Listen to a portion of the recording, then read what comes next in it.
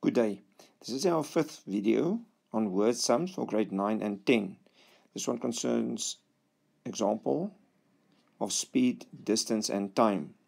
That's why I drew this little triangle over here. You must ask your teacher or somebody to explain to you that this triangle says that if you want distance, you go speed times time, and then distance divided by time will give you speed, and distance divided by speed will give you time. So this is just a triangle that's frequently used in science and maths. That if you take speed times time to get distance, you can also go distance divided by speed to get time, or distance divided by time to get speed. It's a triangle that will help us. You need to understand it before you go on with this video, please. The question won't have this in it. That's something that you should work out yourself. The question I said up here that we're doing word sounds for grade 9 and 10. And remember, if we don't know a value, we call it X or any small letter of the alphabet. The question will look like this in a test or an exam. Warren walked to town at 4 kilometers an hour and ran home at 9 kilometers an hour.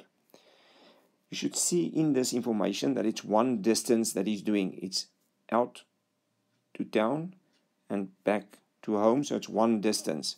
Then they ask, Warren took 4 hours and 20 minutes to get to town and back.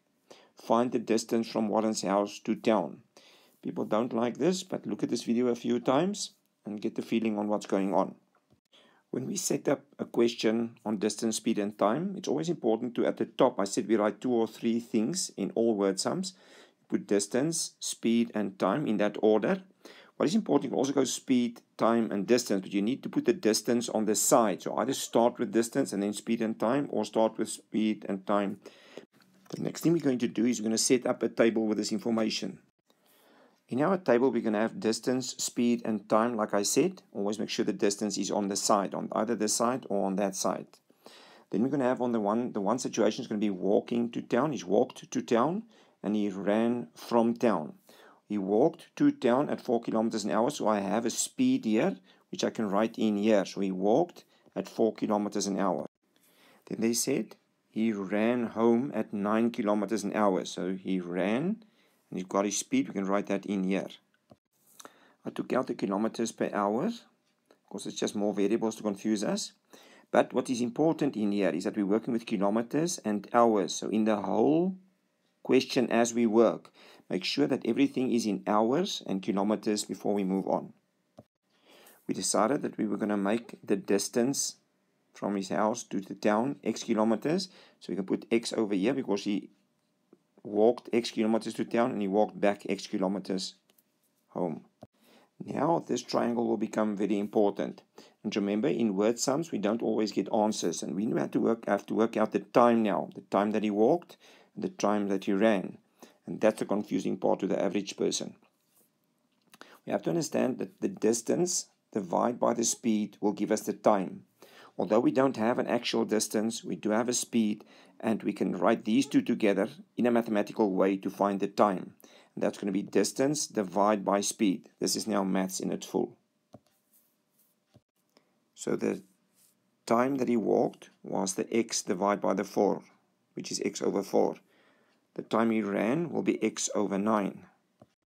This is definitely not for the faint of heart, but this is then the time that he walked, and this is the time that he ran. And remember that our time has to be in hours because we're working in kilometers per hours and kilometers here. A little bit confusing, but try and stick to the question. Now, using all the information that we have here and the maths I built up inside this table, I'm going to set up a sum. They said here that Warren took 4 hours and 20 minutes to get to town and back. That means it's the total of all his time. The time means this time that he walked plus the time that he ran together gives me this. And that's why I'm going to set up my equation now. Before we go any further, I just want to stress that when doing these kind of sums, make sure that all your units are in kilometers and hours. So that is what we are working with. So anything that's in minutes or something we must convert now. So I'm going to take the 4 hours and 20 minutes now and convert it to clean hours. Each person can do this differently, but I took the 4 hours and 20 minutes, made it into 4 hours and 20 over 60 hours. Then I converted this on the calculator to 4 hours and a third of an hour. And I made this into an improper fraction to make sure that I have it in hours, which I can now use in my equation. All right, now we set up an equation. the total time that he took is equal to the time that he walked plus the time that he ran. So we have this time that he walked, which looks ugly. The time that he ran, it also looks ugly to the average person like me. But we know that this time plus this time will equal to the total time that he took. And that we're going to fill in here. The total time equals the time walked plus the time ran. Now please don't get confused. The total time they gave us that he took to town and back was 4 hours and 20 minutes is equal to the time that he walked plus the time that he ran.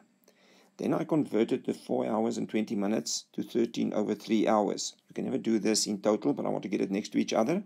And then I can take this part out. Now we have a normal equation with fractions, which we will times by the LCD and solve for x.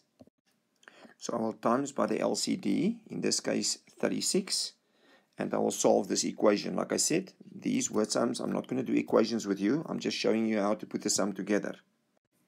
So after timesing with my LCD, I put my like terms together, get 13x equals 156, and then x equals to 12. In this case, because it is the distance, it will be x is 12 kilometers. This is a normal equation. Now remember what I said, that if you work with a word sum, at the end you must give them words back as your answer. We worked out that x was 12 kilometers, so that is the distance from that he walked to town and the distance that he ran home. So we write x is the distance from Warren's house to town. So you write in your final answer, distance is 12 kilometers. You must give them a word answer.